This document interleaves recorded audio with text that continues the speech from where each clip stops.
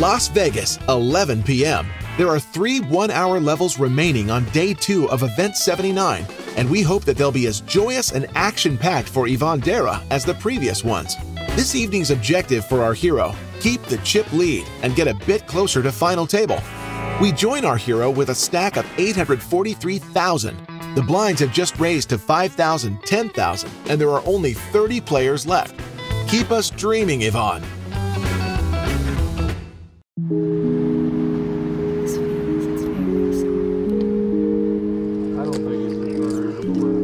I had a lot longer ones, I can promise you. No, I mean that was normal. I don't think there was a problem with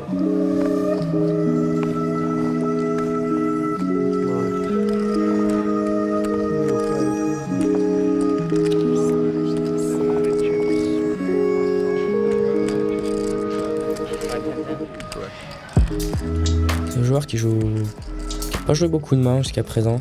Il fold encore, on se retrouve blind versus blind. J'ai discuté un peu avec mon voisin de droite. C'est un très bon pote à Nicolas Cardin. Un très bon joueur français qui habite à Londres aussi. Là il limp.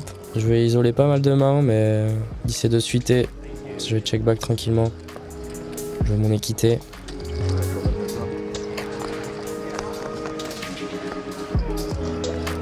Il a une trentaine de blindes au début du coup.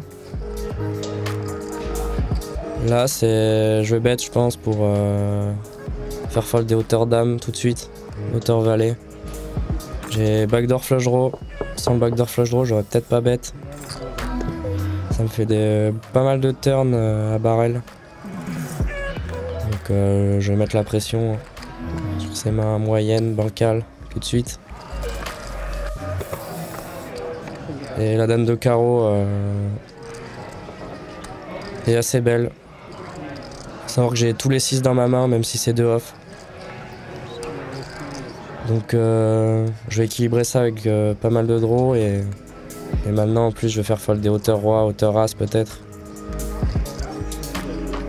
55 000 dans le coup, je vais faire environ 2 tiers pot. Suffira pour faire fold des hauteurs roi, peut-être des paires de 5. Des hauteurs as, c'est compliqué à sa place. Au final, il colle rapidement. Il doit avoir encore des 9, des dames. Bon, celle-là, elle est belle. La bonne backdoor qui rentre. 120 000 dans le pot. Peut-être qu'il a quelques 6 joués de manière tricky. On voit souvent quand même un 9. Quel sizing faire maintenant? J'ai aussi 10 et 7 qui rentrent, 5 et 7. J'ai quand même quasiment tout qui rentre. Mais si je bluffe ici, je vais faire cher. Donc autant faire cher aussi en value. Il a 2 pots restants. Je vais faire quelque chose comme 80% voire pot.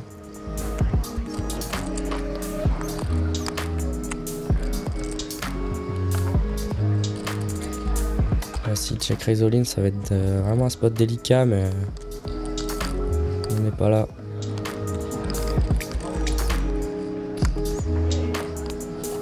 « 92 000, ça me semble être un très bon sizing.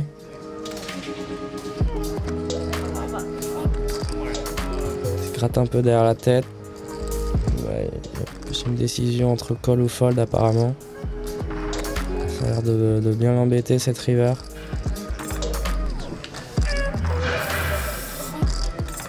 Ok. Waouh!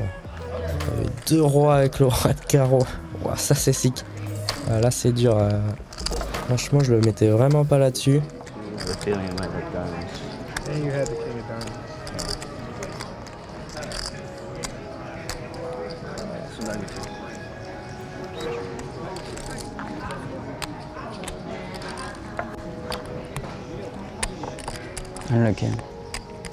Pas très chanceux sur ce coup-là. Il m'avait vraiment bien attrapé pour le coup. C'est bien joué de sa part. Sachant que j'ai quand même beaucoup isolé pré-flop et bluff post-flop. Ouais, il a même pas snap call, mais c'est normal vu qu'il y a tout qui rentre river. En tout cas, beaucoup de réussite pour moi sur ce coup-là, qui me fait passer la barre du million, le fameux million.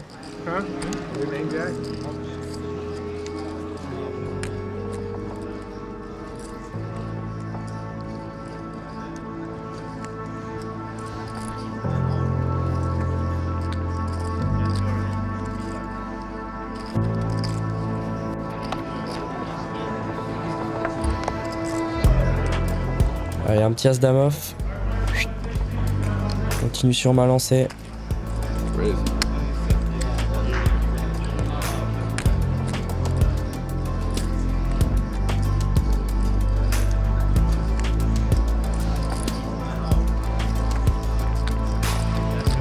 Ce joueur assez tight, ça fait un moment qu'il est avec 15-20 blindes. Aussi il a un stack pas ouf pour jouer beaucoup de mains, et là il 3-bet, c'est bizarre, il 3-bet alors qu'il a juste 180 000 en tout. Il fait un tiers de son stack il me semble. Bon, en tous les cas il fait tapis, je colle, donc je pense que je vais shove 150, 60. Une pile de 10 à l'ancienne. Parce que la petite pyramide va partir au milieu là. All in. 2-10. Ah, il m'a attrapé. Il m'a induce. Bon, dans tous les cas, ça partait. Un flip. Un classique. Une petite dame là. Ah, il a les piques en plus, ça va être dur. Dommage. Ok. Petit 200 000 qui part. Très standard.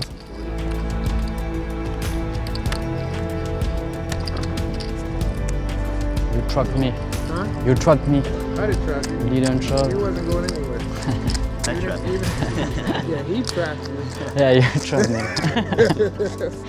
Even if I jammed the car, it doesn't matter. Il m'a bien attrapé. Je recompte mon stack et ouais, c'est encore un changement de table. Petit déménagement, un de plus. Je vais toutes les faire ces tables du pavillon. Je les aime bien.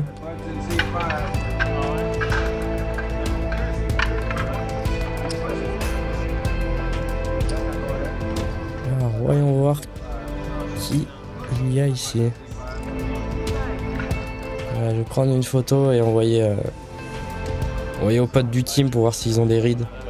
Parce que moi, je connais personne. Et il reste 3 tables. Ah, si ce joueur, j'ai déjà vu au siège 1. Ah, c'est Guillaume Nollet, ouais, c'est ça. Joueur canadien. Pas plus d'infos que ça, je l'ai pas vraiment beaucoup joué. Mais je crois que c'est un joueur de cash game et il joue plutôt bien.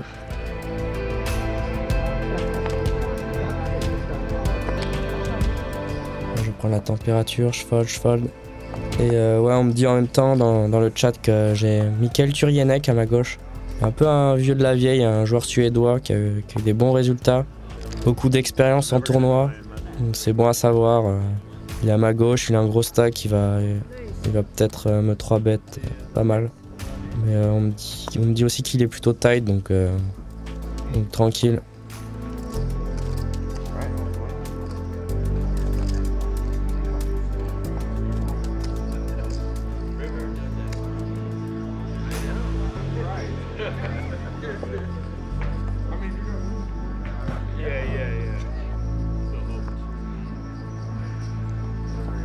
Ouais, il reste plus que 3 tables.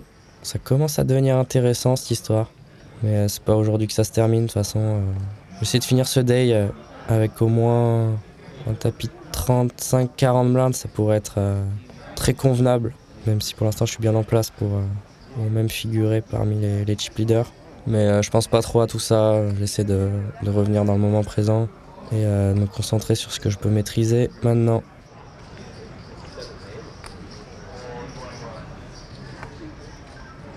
Guillaume Nollet qui open son bouton, il fait 2.7x, ce qui est assez standard en GTO de faire un peu plus cher au bouton. As 3 suité. Je vais défendre.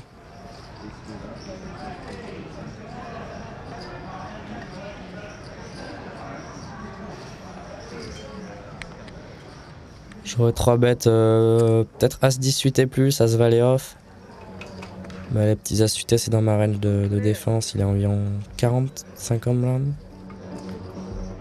Ok, nuts flush draw, intéressant.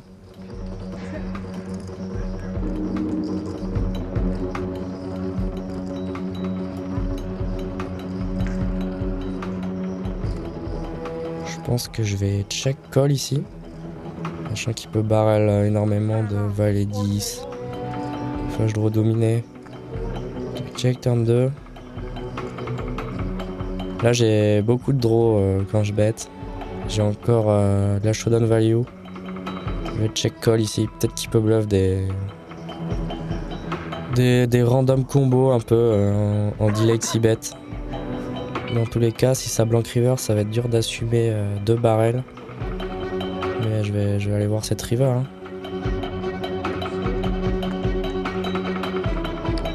Elle s'apprête 40 000, environ 60% pot. Ok, je paye tous les sizing ici de toute façon. Hors des 8, des 2-7, 2-6. Peut-être qu'il peut check back aussi quelques overpairs, même si de 10 de valet, de dame, ça va souvent, c'est bête, besoin de protection.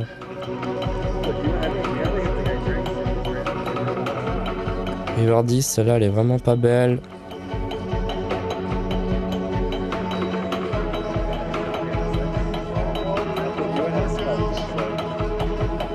Je fais rentrer des potentiels dame 10, dame valet. Valet 7, peut-être s'il a décidé de jouer comme ça. Moi j'ai pas tant de 10 que ça en plus dans ma range, à part 8 et 10, As 10.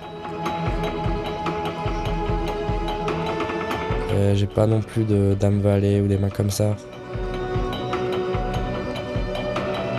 En attendant j'ai des meilleures mains à call river que As 3 maintenant. Je crois qu'il peut même value As 8, Roi 8. Et qu'en plus ses bluffs auraient une bonne part de ses bluffs auraient c-bet le flop. Donc maintenant juste fold gentiment.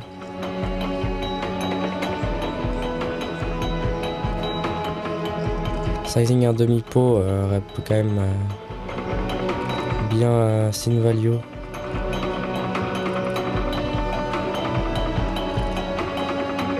Je vais même prendre mon temps.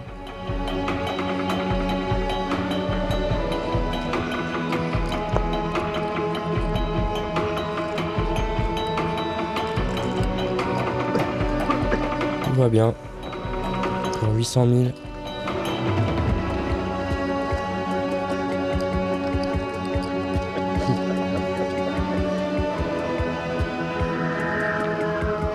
Cette table a l'air quand même plus dure à jouer que la précédente. Et les pots vont être un peu plus durs à gagner. Pas trop d'infos sur le joueur White Jack.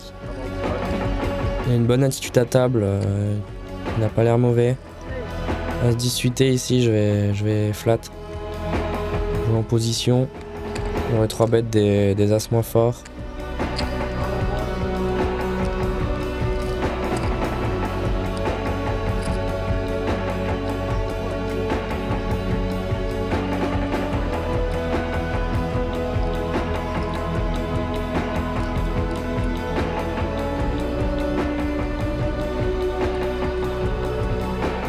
Délicat si je me fais squeeze, mais je m'attends pas trop à me faire squeeze.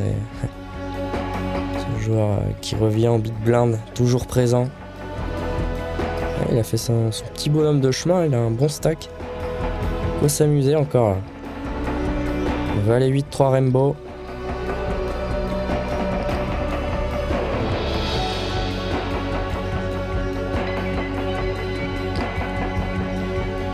Check back ici je pense.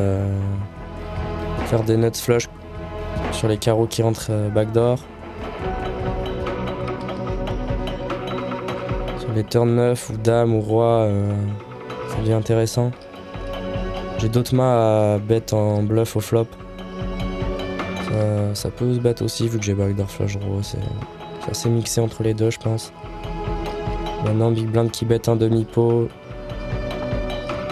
Je m'attends pas trop à ce qu'il ait beaucoup de bluff, mais j'ai encore énormément d'équité. Sur les rois, je peux faire très très mal.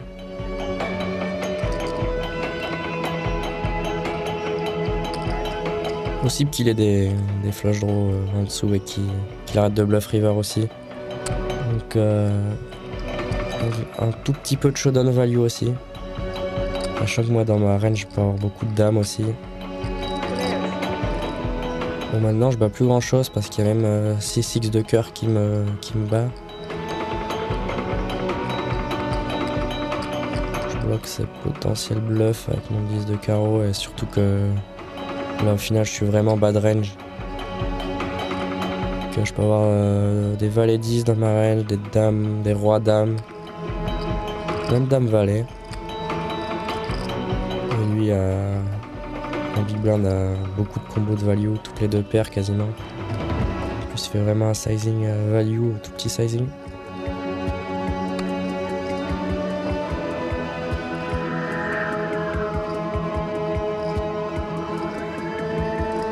Bon, ça fait deux petits tirages qui rentrent pas, mais ça reste des petits pots.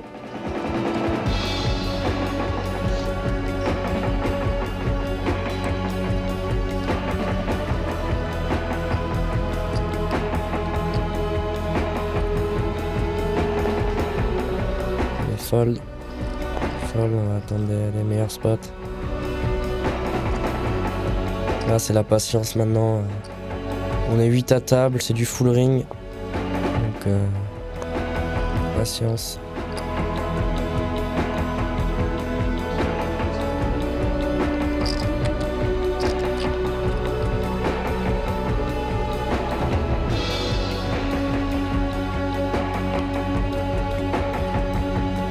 Joueur qui a éliminé 2 joueurs à table, qui doit être chip leader. Pas plus d'infos que ça, à part qu'il open beaucoup. Ça a l'air d'être un joueur américain un peu old school. Roi 18 et le small blind. Je vais jouer post flop ici. Je flat tranquillement. Pas envie de 3 bêtes, je suis même pas sûr qu'il fold. Roi valet off sur un 3 bêtes avec son gros stack.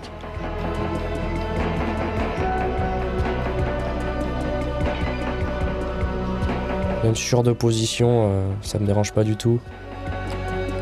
Il va open énormément ici et contre sa range, je me débrouille plutôt bien.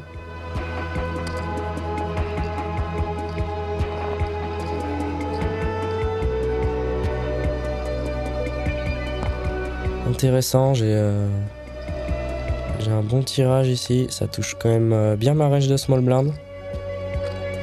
Je vais tout le temps check call.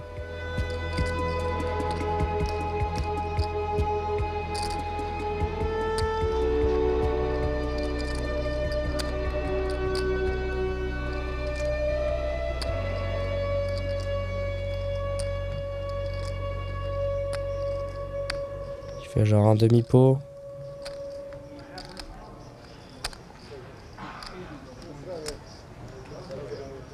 Ouais non, pas trop d'intérêt à raise, hors de position. J'ai mon équité. Même les rois vont souvent me faire gagner. Peut-être bluff sur certains run-out. Si ça check-check par exemple, je vais bluff river. Là en plus maintenant, j'ai des flushs dans ma range. Donc je vais juste fold si 2 barrels.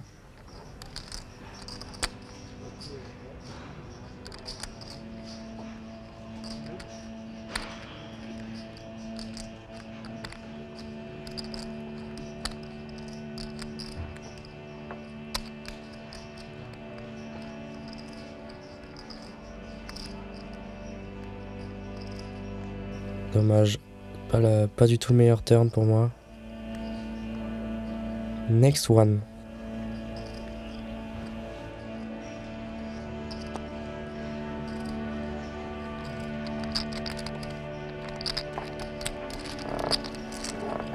Toujours bien de prendre son temps avant chaque décision. C'est fait quelques coups maintenant que je commence à perdre des petits coups. Je dois avoir 700 000, 8-16. Ce niveau il pique un peu de 6-12 à 8-16. Donc là, chaque pot devient de plus en plus important pour mon stack. Ça me va les sauter, je vais open bien évidemment. UTG.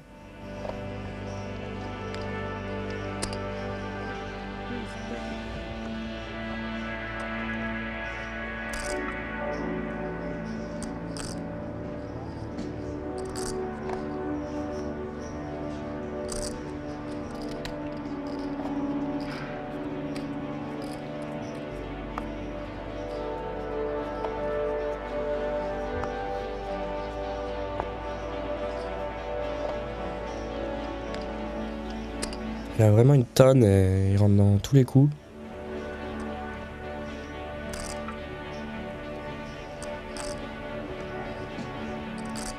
Donc je commence à calculer le pot. Si le joueur défend, ça fera un pot de environ 130 000.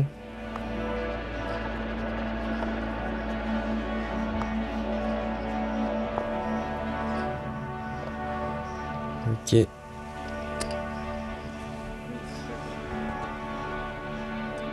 « 17 de Rainbow. Ce joueur au cutoff est quand même bien calling station. Je peux commencer à bet tout de suite pour faire fold des SI.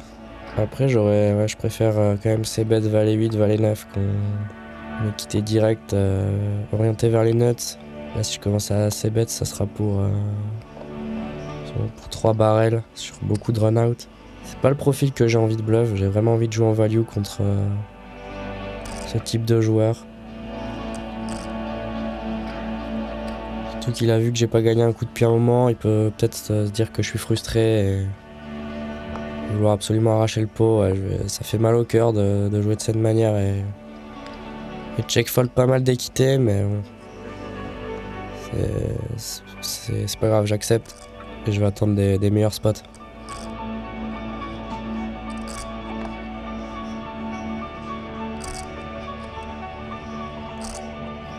Alors que là, plus que 2 tables. Le redraw à 18 joueurs.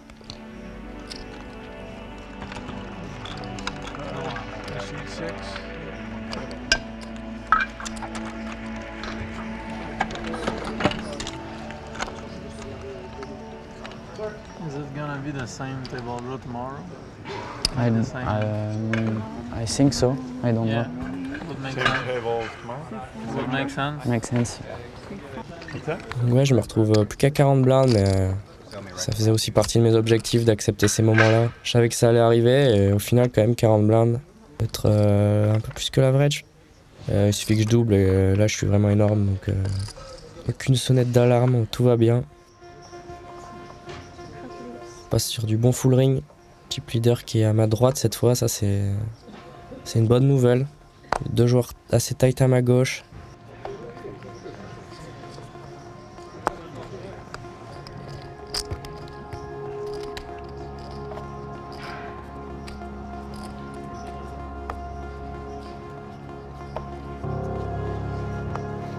Wow, 2 as. Wow, la big blind qui est pas là et je découvre 2 as. Bah, je raise rapidement pour vraiment représenter le vol. Ah, ce spot il est magnifique. Comment il peut pas être là en big blind en demi-finale d'un tournoi.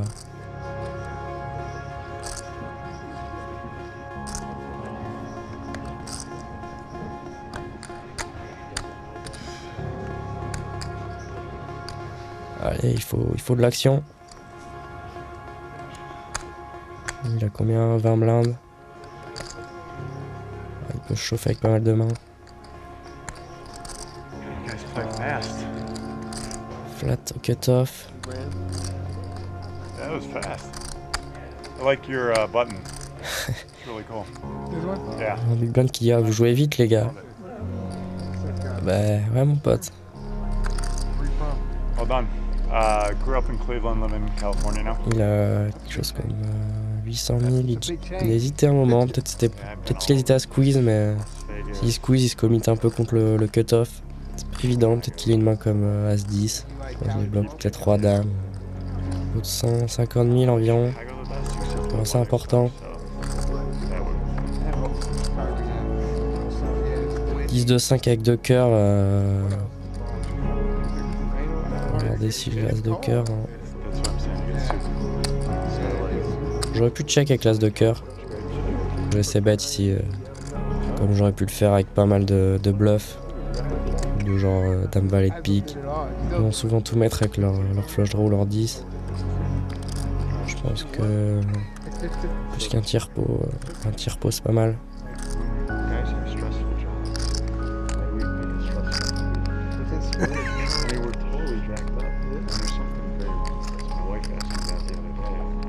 48 000, environ 150. Et lui, il doit lui rester 250 000.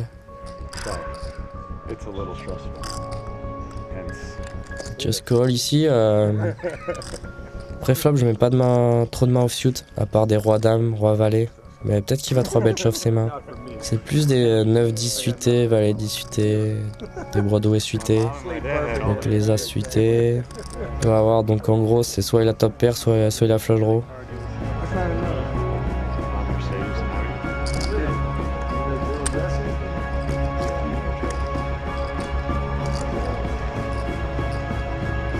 De cœur est vraiment pas la plus belle. On a un pot. Est-ce que j'ai un intérêt à shove?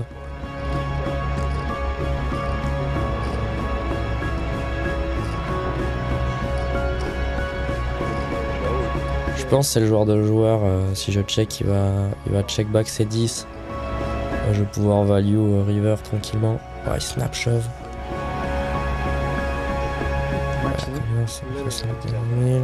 Est-ce qu'il va vraiment snap shove un 10 suité?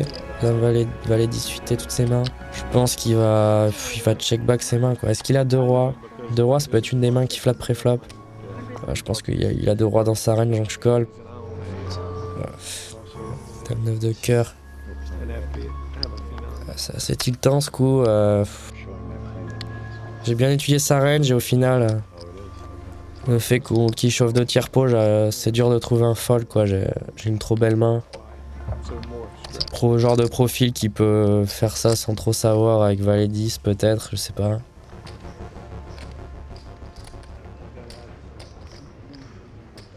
Je me dis quand même qu'il va pas snap shove, c'est 10, il y a Ram qui est là. Un blind, c'est un truc. Putain, ouais. Tu finis bien? Ouais. Elle est là. 10-6. C'est bien ça. Putain, énorme. Parfait ce Deyra. Ouais, j'étais toujours au-dessus de la range et là j'ai un pot avec 2 as. J'ai envie de fold mais... Vu que t'es trop fold dans la tête d'un pro la dernière fois, tu te dis pas maintenant. Non, il peut se value 4, c'est ça qui est chiant. Ouais. Genre je peux me 2 as UTG. C'est la big blind qui est absente, tu vois. Oh wow. Call un fiche. Quoi? Big blind absente? Qu'est-ce que quoi? Ouais, il s'est barré. Tu vois, vous jouez vite les gars. Tu sais, il allait pisser, genre il revient. Okay. Il a dit non, vous jouez vite. Il s'en fout, tu sais. Call cut-off ou call bouton, je crois. Mais qui call cut-off, il y a genre 17 blindes, tu vois. 18 blindes. 10-5-2 avec 2 cœurs. Je sais ben un tiers pot, il colle. Turn 3 de cœur, genre. Je sais pas, les 2 cœurs. On a moins d'un pot, tu vois. Je check, il shove. C'est chiant parce que genre, moi je me dis qu'il a 2 rois, tu vois. Genre il a 2 rois, 5 cœurs, il fait ça, tu vois. Il a 10 suité, peut-être roi 10 suité. Le plus important, c'est le ouais, c'est sûr. C'est les prochains coups. Ouais, je crois que je peux se fold. Ouais, avec un main, c'est pas aller vite. Hein. Ouais.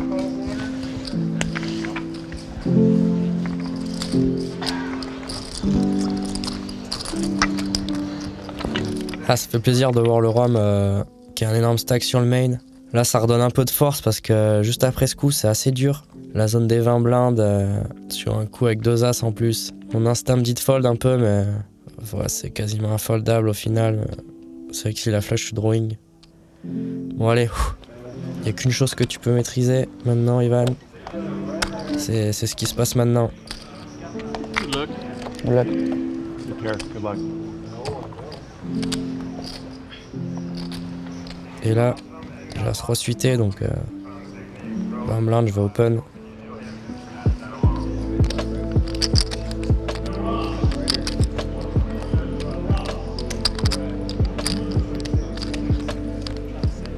peux remonter très très vite, je le sais.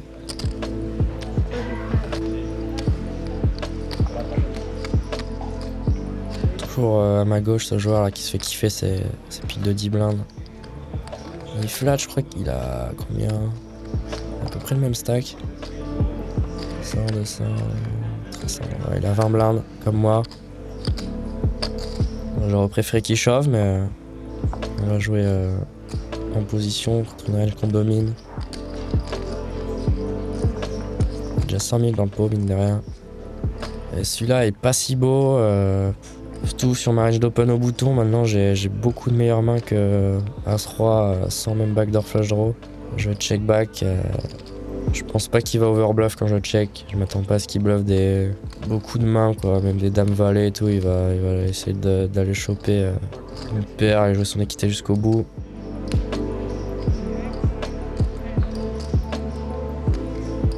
Maintenant sur une doublette du 7, c'est vraiment frustrant, mais je dois fold ici. J'ai bien meilleure main dans ma range. Je peux avoir des 8-7 suités, des 10 suités, des flushs.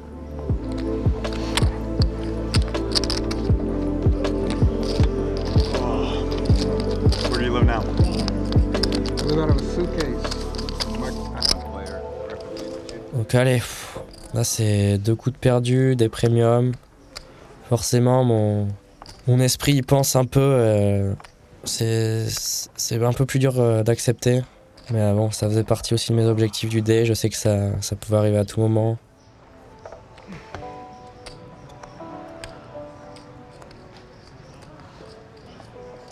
Et encore une très belle premium là, As Dame off. J'ai environ 17-18 blindes.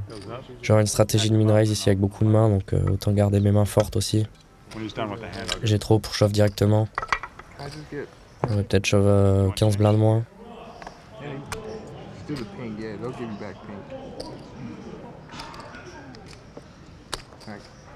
Je joue en small blind qui a joué assez tight jusqu'à présent. Je l'avais joué dans mon premier deep run, ma première table finale quelques semaines avant. Là où j'avais fait 8ème, il avait fait genre 15ème. Et ouais, il a un jeu short stack assez standard au final. Là c'est intéressant, j'ai quand même beaucoup d'équité, j'ai pas envie de me faire check raise all-in et devoir fold.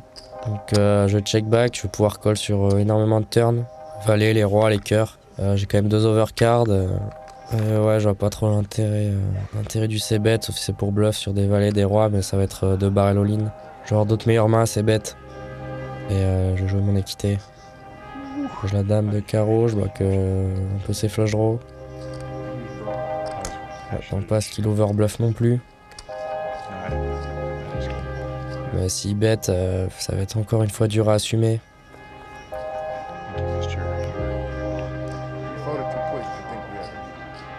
Well, I didn't think about it because I really, honestly, I like you and I really didn't. I do. I know enough about you.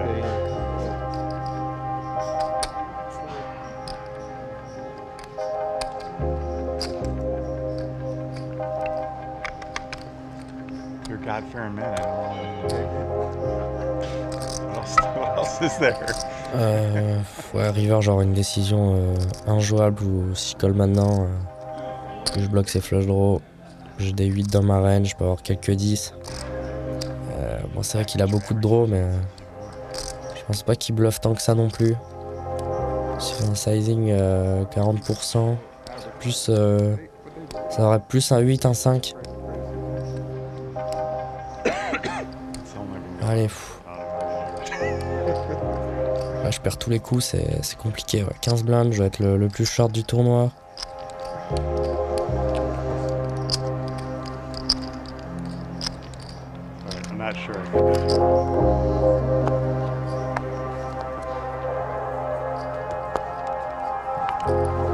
Quand je vois ce genre à ma droite qui a une tonne, je me dis quand même, si tu doubles mon gars, ça peut aller très très vite quoi. Il reste plus beaucoup de temps à jouer là. Wow, encore une premium, cette fois c'est 2 barbus.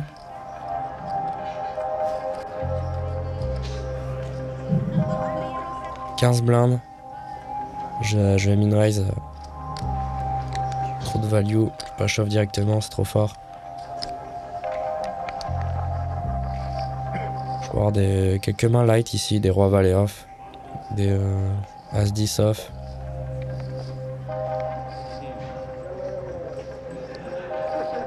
Le joueur en big blind est très tight, donc il va pas beaucoup défendre ici. Mais il est short en plus. S'il chauffe, c'est pas mal. Allez. Call. C'est call. Je crois que c'est le premier coup que je joue à tapis où je suis couvert. Donc allez. Faut que ça tienne. C'est important. Yes, c'est bon ça. Celui-là il fait du bien. Après tant de coups perdus, enfin ça tient. On connaît tous les scénarios où premier coup à tapis, bim, on se fait éliminer tout de suite. Ce jeu peut être vraiment hyper cruel. Mais là, franchement, juste avant la fin du day, ça redonne de l'espoir, de la force. Et ça fait quand même bien plaisir. I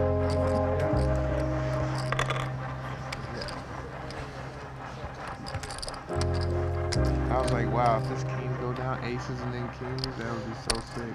Yeah. Ça aurait été bien sick de perdre les as, les rois. Et ça, c'est bon à prendre. J'étais pas au top avant cette main là, c'était assez dur mentalement quand même.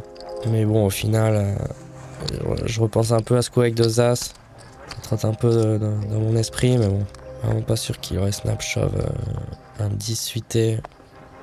Presque exploit fold, mais allez, c'est maintenant que ça se passe. On a une fin de day parfaite. Je peux doubler encore une fois, mais déjà si j'arrive à finir le day avec plus de 25 blindes, ça serait cool.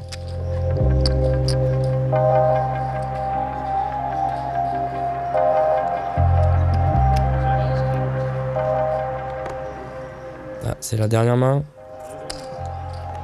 J'ai roi 8 suité. Sur la blinde de ce joueur, ça me dérange pas de le jouer en position. Je vais open, ça va être mon bad range d'open ici. En plus on est 7 à table, donc c'est pas vraiment comme si j'étais UTG à 9 joueurs. Hey, no steal on the blinds with a minute left. Snap call comme il avait fait avec son dame 9 suité plus tôt.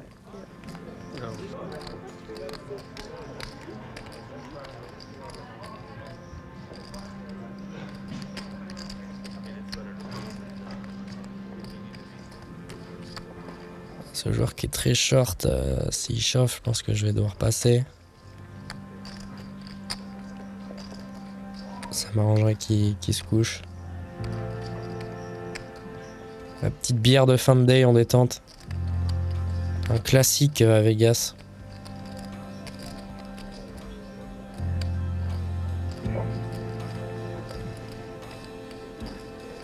Ouais, c'est bon ça. Ah, il avait un peu plus avec les jetons verts.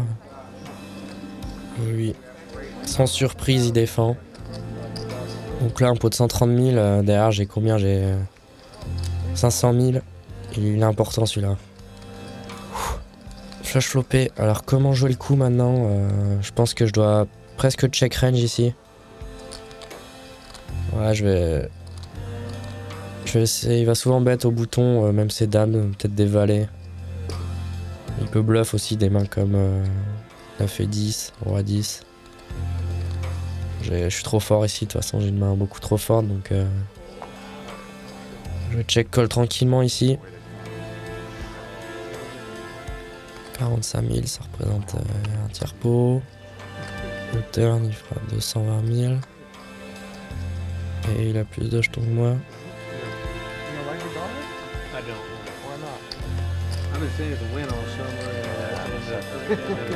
Le 8 est vraiment pas mal parce que maintenant il y a 9 et 10 qui rentrent. Je pense pas qu'il ait dame 8 suité, mais il va encore bet des rois dames, il peut avoir des dames valets. Et maintenant il me reste plus non plus énormément derrière.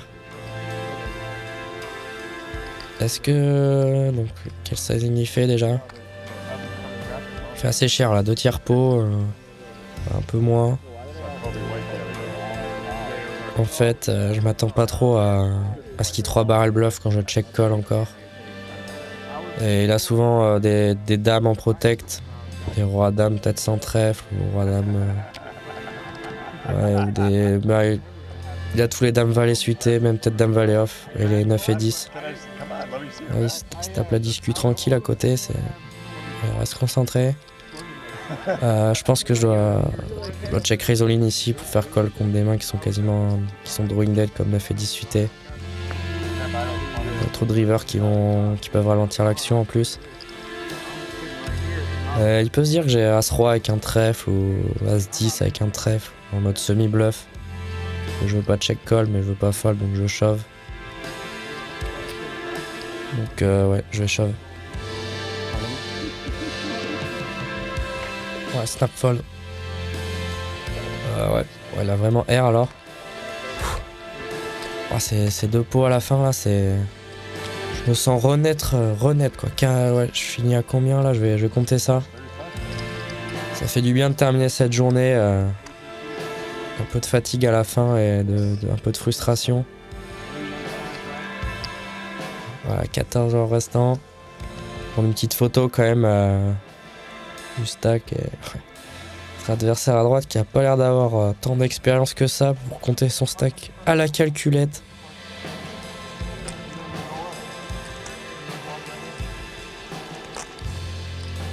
Old school. Et ouais, je veux calculer ça précisément. Et c'est le bon timing pour que le day se termine. Là, je vais pouvoir souffler. Refaire une analyse un peu de mon day. Et surtout, revenir beaucoup plus fort demain. Attaquer, là, c'est vraiment les moments importants maintenant. Day 3. 14 joueurs restants.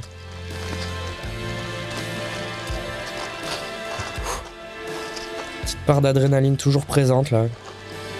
Depuis les dernières heures de la journée. En plus, ça, ouais, le fait d'avoir les caméras dans la tête d'un pro, là, ça me booste à fond. Ça fait vraiment plaisir de passer ce day. Et ouais, demain ça sera la même table. Même si draw, ça c'est une bonne nouvelle. Mais en tout cas, ouais, c'était riche en émotions cette journée. Un énorme départ, monté 4 average. Toujours eu plus de 2 averages tout le long du tournoi, j'avais jamais vu ça quoi, c'est vraiment abusé. What time is it tomorrow? Et ouais, bah, je m'attendais à descendre short stack tôt ou tard quoi. Demain on reprend à 14h. Et au final, ces derniers coups là, je peux bien souffler. Les as craqués, c'était assez sick. Et maintenant, ouais, repos, demain je dois être à 100%. Je me sens bien, j'ai déjà fait une table finale avant. Je connais le chemin, mais cette fois je vise un peu plus haut. Ça faisait partie de mes objectifs de table finale WSOP. Bon, on est encore 14, je dois être peut-être dans les 10e en stack. Maintenant ça va être important d'être détaché par rapport à l'enjeu. Revenir hyper serein, hyper confiant. Avoir une grosse estime de soi, de son jeu. Maintenant j'ai l'expérience.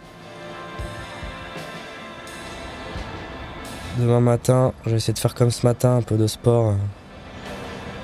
Étudier un peu mes adversaires aussi.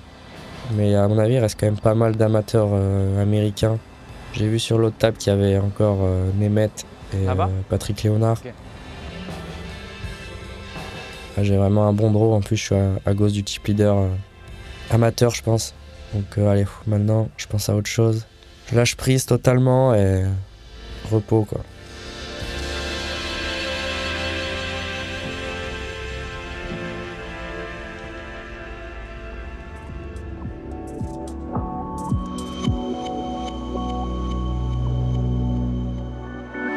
It was time for some rest, Yvonne, as you had quite an agitated end to your day.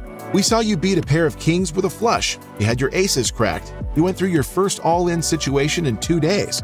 And then you were handed another flush and won a final big pot. Overall, that's a lot of emotions to deal with in just about 3 hours of play. But the main thing is, you're still running in this $3,000 no-limit tournament at the gates of the final table, as there are only 14 runners left. Your 37 big blind stack puts you in 6th on the leaderboard.